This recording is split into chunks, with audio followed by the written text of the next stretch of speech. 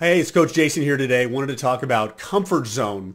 And if you want to hit bigger goals or make bigger actions in your life, the one thing you want to be aware of is your comfort zone, because as human beings, we have levels of comfort of where we're at. And we, by default, will operate within them. And it's also within our human nature to always come into a place of equilibrium and comfort. And the one challenge with that is that when we set our sights on a larger target that is beyond our comfort zone, and if you're, say, an investor and you're setting a target over here, or if you're going to 2x or you're pushing to a higher level, you're probably aiming at a target that's beyond what is your comfort zone is. And as you start to take action in that, you may find yourself running into struggles with confidence or focus or distraction, or maybe justifying a lower standard, because those are all symptoms of being beyond your comfort zone. And some people will call me and say, Jason, I need help. This procrastination is a problem. Procrastination is not a problem.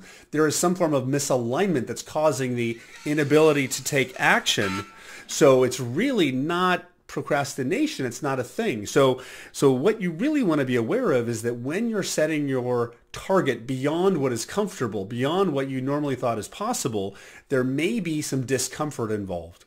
And that discomfort, you may feel it in your body. You may feel it as stress, worry, fear. When that comes up, the best thing you can do is just breathe or distract yourself for a couple minutes.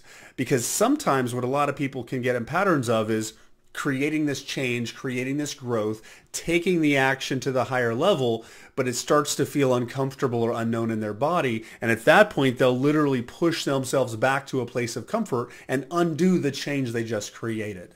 So the thing you want to focus on is, like, what is the target that I want?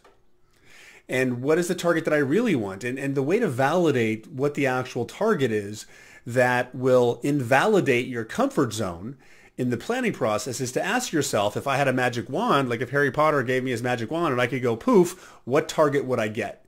Or if success was guaranteed, or if I could not fail, what target would I hit? Because when you ask the question that way, you're going to invalidate any fears in the process. So really focus on what it is you actually want, not what you think is possible. Okay? Because the difference between what you really want and what you think is possible may be 10 to 100x, right? But the difference between those two is really just a strategy. And I know if you're watching this, you're focused on growth and you're focused on expanding, so you're not afraid of a strategy. You're not afraid of taking action. But often we get caught up in these emotions wrapped into the target simply because it's beyond what we think is comfortable or beyond what we've done before. But taking action in this direction or taking action in this direction is no different. You're taking action in a direction. So be aware of where you're starting to feel the expansion in your body, because really the truth is you can expand your success and results and ability and capability in life as fast as you can accept the expansion. That's typically the thing. And as a coach, you'd be surprised that I spend far more time removing resistance to success than I do helping people create motion towards it.